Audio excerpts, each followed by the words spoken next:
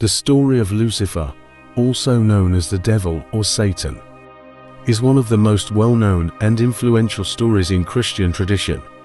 According to the Bible, Lucifer was once an angel of God, but he rebelled against God and was cast out of heaven.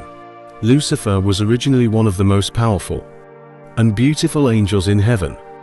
He was a bearer of light and was highly respected by God and his fellow angels. However, he became prideful and jealous of God's power and authority, and began to desire it for himself. He also became envious of humanity, who were created in God's image and given free will, which was something that angels did not possess. Lucifer's rebellion against God began when he convinced 1/3 of the angels in heaven to rebel with him.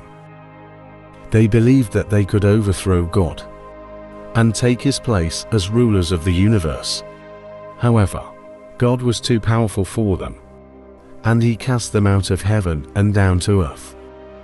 After his fall from grace, Lucifer became known as Satan, which means the adversary in Hebrew.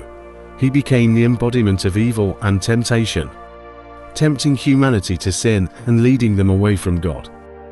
Throughout history, Lucifer, Satan, has been depicted in various forms and portrayed as a symbol of rebellion, temptation, and evil. However, some people also view him as a tragic figure who was once a powerful and respected angel, but was corrupted by his own pride and jealousy.